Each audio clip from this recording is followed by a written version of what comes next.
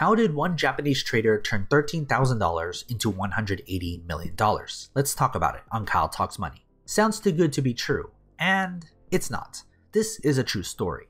A 42-year-old Japanese trader named Takashi Kotegawa has a net worth of $180 million and is considered to be Japan's most famous day trader. He's also recognized all over the world for being a recluse who managed to convert $13,600 into $153 million in a few years. While his achievements is known by many around the world, the story behind it is still a very big mystery. In fact, very little information is actually known about his trades and investing mantras. Adding to this, he seemed to have disappeared from the spotlight in the last few years. According to available information, Kotegawa began trading stocks on the Tokyo Stock Exchange when the market was not performing well, the bear market of 2001 for instance. Even under such circumstances, he struck the big deal when a broker working for Mizuho Financial Group made a big mistake. Mizuho accidentally sold 610,000 shares at 1 yen rather than selling 1 share at 610,000 yen. Of course, Tokugawa took this golden opportunity and bought 7,100 shares when the price was down. However, he was not the only one who took advantage of this trade. In fact, the buying trend was created due to this mishap by Mizuho.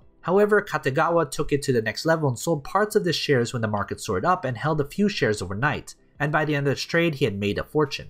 Rinse and repeat, that's what he did. And there have been reports that Kotegawa didn't spend extravagantly and even ate ramen as his go-to food of choice. Delicious. What are your thoughts? Are you a good day trader? Remember to like this video and subscribe to my channel. Here's a video you may be interested in. Go ahead and watch it. Learn something new.